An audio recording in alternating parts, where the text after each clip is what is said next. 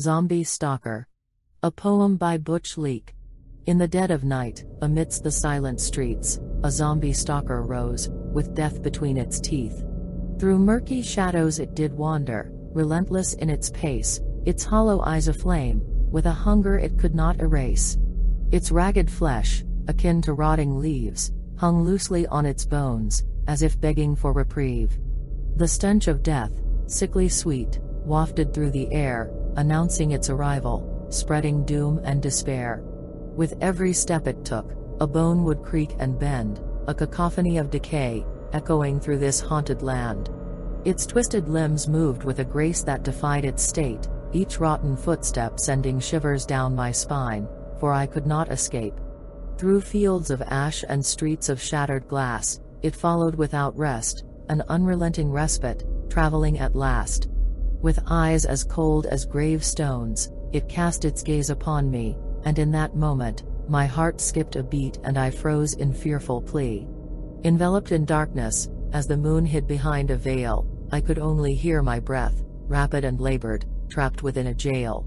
The silence screamed so loud, it threatened to tear me apart, and I knew that only death awaited me in the zombie stalker's heart. It crept upon me, silent as the whispers of the night, its rotting hands outstretched, eager for the taste of life. Its breath, a shallow rasp, lured me closer, as if under a spell, and I, a mere mortal, was about to succumb to the depths of hell. Against my will, I moved, drawn closer to its monstrous form, my body a puppet, dancing to the tune of the undead swarm.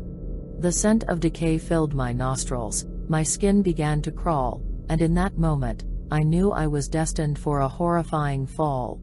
Enjambment of fear, as fear became my shadow, the zombie stalker's presence, a constant echo. Alliteration in my mind, conjuring eerie whispers, a haunting melody, from which there was no escape, whence my soul withers. The whispered moans of the dead, onomatopoeic and bone-chilling, signaling my demise, my destiny unwilling.